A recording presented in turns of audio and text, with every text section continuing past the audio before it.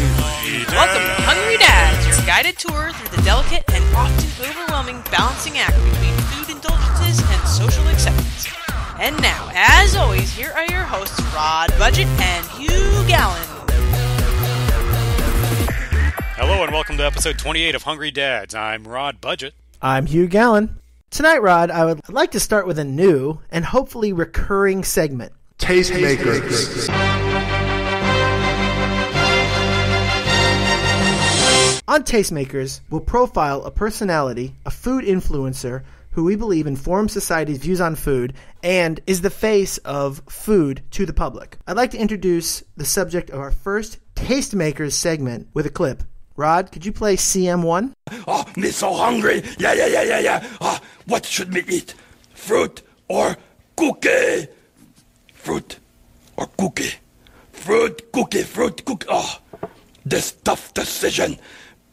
Wait, what me saying? Me Cookie Monster. This no-brainer. Me eat cookie. That was Cookie Monster. Cookie Monster, steeped in controversy, iconic figure in the cookie world. I'm not going to sit here and pretend Cookie Monster is a real person. That would be silly. But the character is real, the controversy is real, and the struggle is real. You heard that clip. Cookie Monster is sitting there looking at fruit, looking at a cookie, trying to make a decision.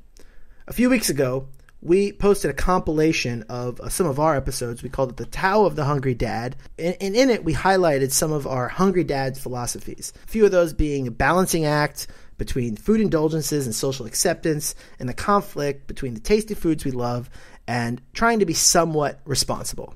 That is Hungry Dads. Does that sound like anybody we just heard in that clip? Oh yes, Rod. We are Cookie Monster. And Cookie Monster is us. That's a big compliment. I'm glad to hear that. Cookie Monster's a great guy. He's definitely conflicted in this day and age. I think in the past, he was just kind of a cookie crazy guy. But as he's aged, as we're in a new brave world, he has those conflicts just like we do. And I'm proud to say that I am very similar to the great Cookie Monster. You mentioned how he has these conflicts. Are you familiar with what I'm going to call the Cookie Monster controversy from the last several years? Absolutely, yes. We have the young kids, as everybody knows. Even, I think, if I didn't have kids, I would have heard of it, because I'm a pretty big fan of the monster, and he's been embroiled in some controversy for sure. Right. So in 2005, it sort of started. Cookie Monster was in a segment that was titled, A Cookie is a Sometimes Food. The critics, the media, basically said that this sometimes food song was replacing C is for cookie as Cookie Monster's catchphrase. And it was going to replace nom nom nom as Cookie Monster's primary matter of speech. Play CM2, which is a clip from the A Cookie is a Sometimes Food segment. Me get it. Fruit, anytime food. That's right. Cookie, sometime food. That's right. Yeah. But you know what? Right. Right now is sometime cookie.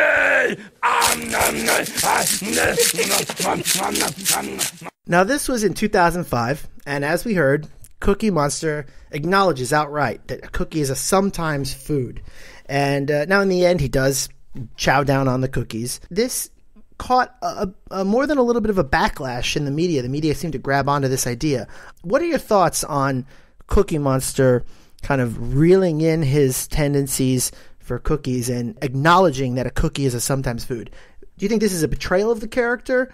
Do you think this is a positive step in evolution? What are your thoughts, Rod? I think reeling it in is an evolution of the character. I mean, part of me wants to say that it's ridiculous and, Cookie Monster is a monster. Monsters don't reel things in. They devour things. He was meant to devour cookies. But listen, times change. He's been around for probably 40 years now.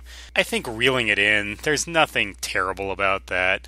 Acknowledging that, maybe you shouldn't just sit in front of a massive plate of cookies and shovel them in to your mouth. Given the rise in childhood obesity, I don't think it's a terrible thing to come out and try to educate children that it's bad to just shovel cookies into your mouth.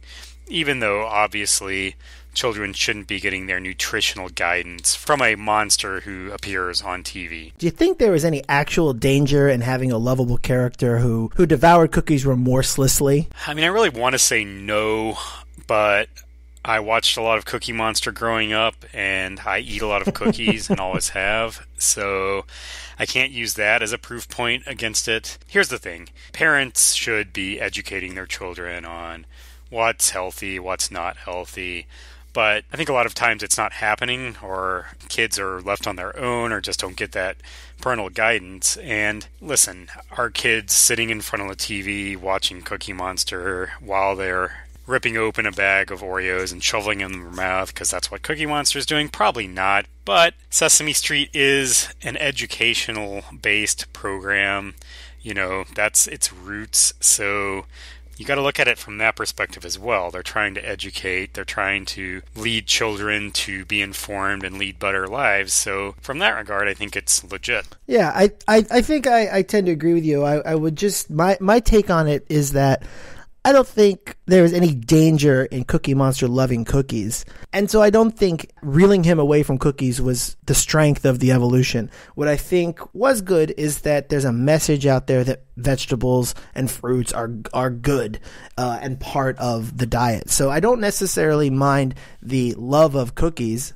I think the healthy part is that there's an additional love for other things. Yeah, I agree. And maybe I missed this, maybe you know, but why not just introduce another character who kind of playfully goes along with Cookie Monster, like the Apple Fairy or Vegetable Vinny or something like that? But as far as I know, that didn't happen. Are you aware of anything like Children's that? Television Workshop, are you listening? Rod Budget just came up with the Apple Fairy and Vegetable Vinny like that. I mean, he didn't know this was going to be the discussion. These are the Muppets that he can just pull out at a moment's notice. And that's out there now, so if this appears on Sesame Street now. What is Vegetable Vinny's catchphrase, Rod?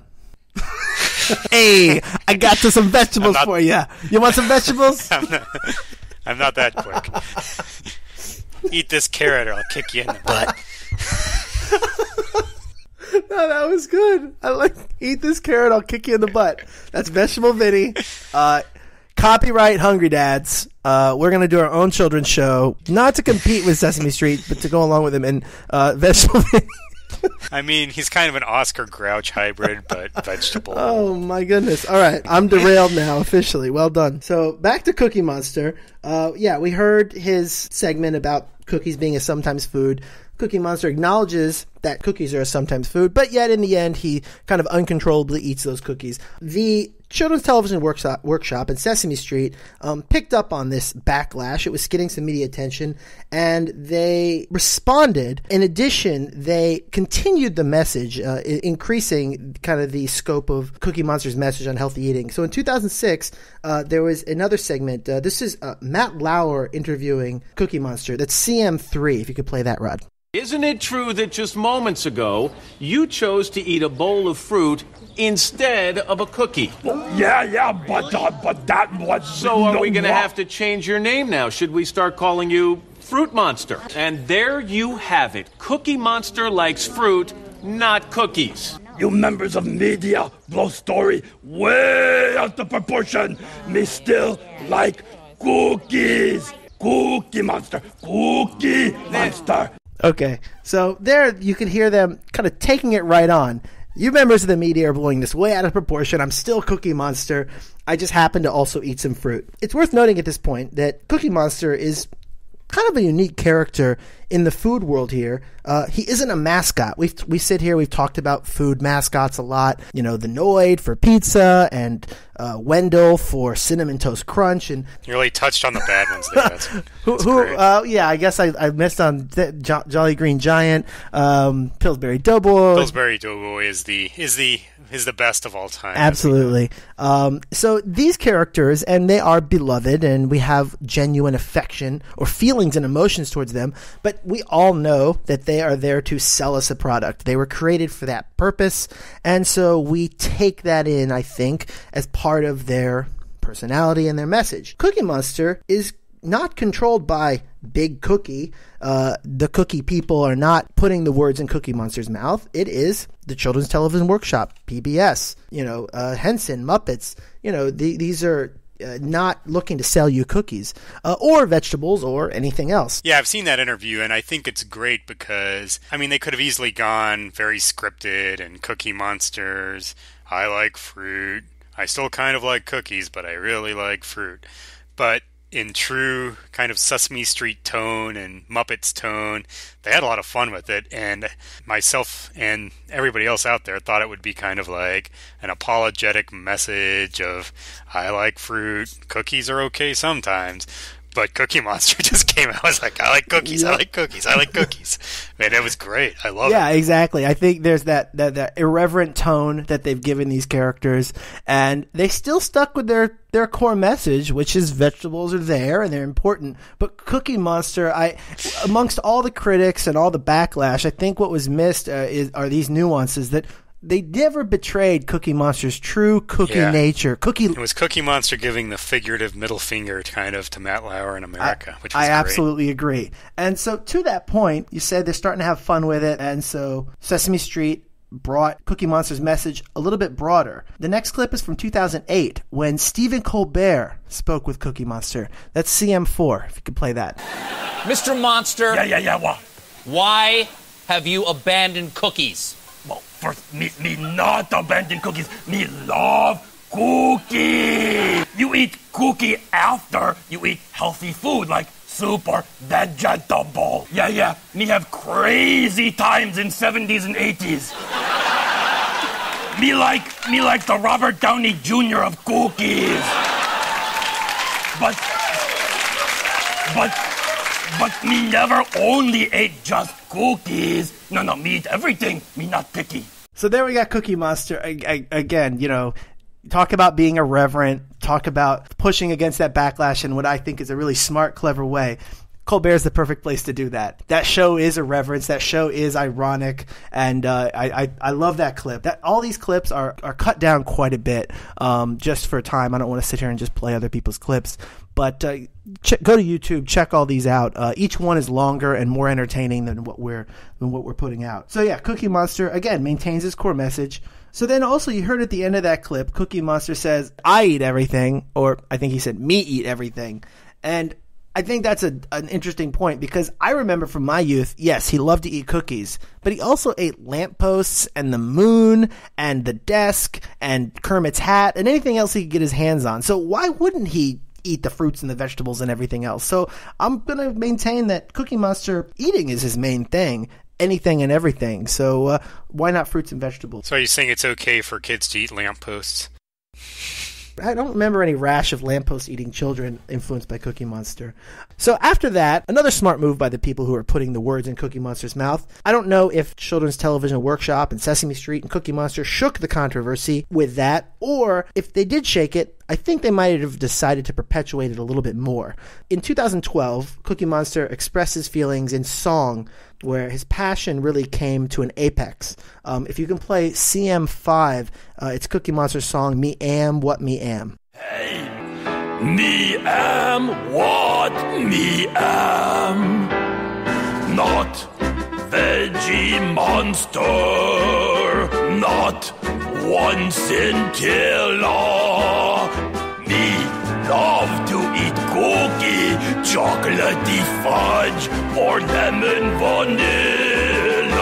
So what if me like okra, eggplant, or zucchini? Me am what me am.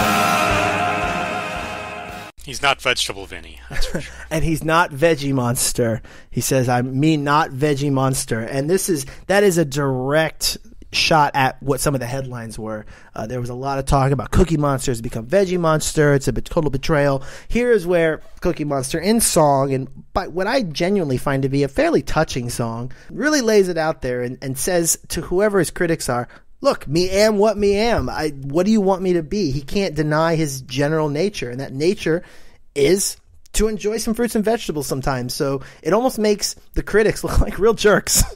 Yeah, he's bearing his soul there. There's no doubt about it. He's really just coming from the heart and saying, hey, if you don't love me for who I am, don't love me. And I think, we talk a lot here about marketing, and of course marketing is usually talked about from a for-profit standpoint. But looking at this progression of a message from Sesame Street, I got to give them a lot of compliment for writing this out, I think, in a way that was not generally, positive for society and promoting health, while still maintaining the integrity of their character, and maintaining buzz. These are the kind of things corporations really want to do. And the not-for-profit is a corporation, but people who are trying to sell things, the food marketers, they're trying to do this same thing. They're trying to look positive, putting out a message. And I think they nailed it with Cookie Monster here. And as an analysis of marketing, A+.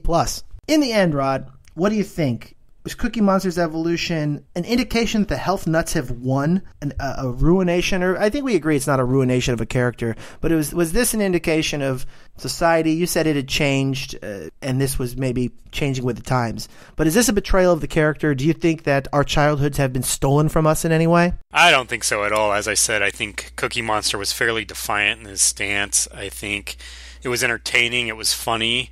At no point did he ever say, okay, don't eat cookies, I don't like cookies. If anything, it was the opposite. He defended cookies. He continues to defend cookies.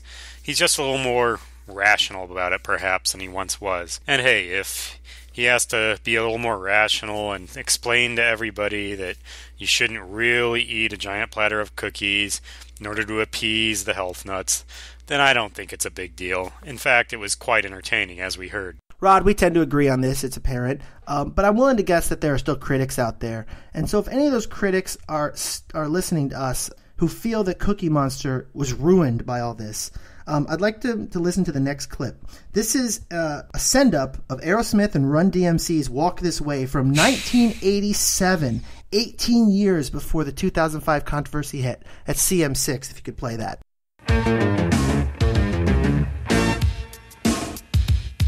Well, me known for eating cookie when me don't they shout hooky, trying to throw loyal fans a curve.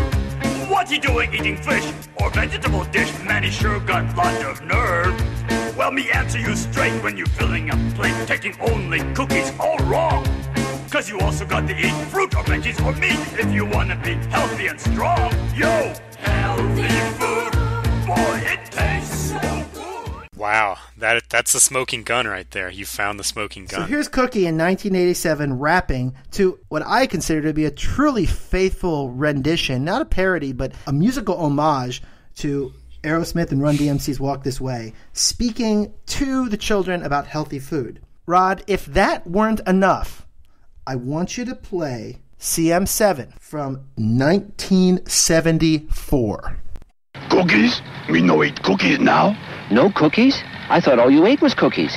No, Monster no can eat only cookies and be healthy. Oh? First me eat meat and fish. They give me protein and strength. I see. Then now you're going to eat cookies. No, now eat vegetables like carrots and peas. Iron give me vitamins. Me eat fruit. It give me energy. Now milk for good bones and teeth. Aha! Now for dessert? Right. So listen, critics. Cookie Monster didn't change. We changed, society changed, and media changed. Cookie Monster's message has been consistent throughout time. Cookie Monster has always, since 1974, had what clearly is an appreciation for the fact that he needs to eat healthy food. He also has an uncontrollable urge to eat cookies. Rod, as I said before, this is you, this is me, this is every hungry dad. We logically know what we can and should be doing, but we cannot help ourselves from eating cookies. We can try to control it, but if we don't keep ourselves in check, we would just eat cookies all the time. And this is the struggle Cookie Monster has been living with since his inception. And I want to salute Cookie Monster tonight. He is the public face for this delicate balance of indulgence versus responsibility. Hungry Dad salutes you, Cookie Monster. Thank you very much. Did you uncover all that stuff? Just like... So, yeah, basically, I had some help. I had originally been thinking about this, frankly, well before we started doing this podcast. I remember hearing that song, Me Am Who Me Am, and being honestly moved by it in the fact of what a middle finger it seemed to be to these critics who were all angry about Veggie Monster and very critical of it. And I thought, wow, that was really an effective song and an effective move. And then I started backtracking from there, kind of informally, until I decided I wanted to do an episode about this. And then the internet, I've got to give credit to Muppet Wiki. All the clips were there online. They're just not as well known. Yeah, I think not only is this our first Tastemakers, this is our first Hungry Dads expose. Hungry Dads! Visit our website at hungrydads.com. Follow us on Twitter at hungry_dads. This has been a Hungry Dads production. Vegetable Vinny. You scared. We'll sketch out Eat vegetable. this things carrot, and I'll come up kick on you in the butt. That's it. I will animate that. I will. Yeah. I like cookie. I like cookie. I like cookie. I like cookie.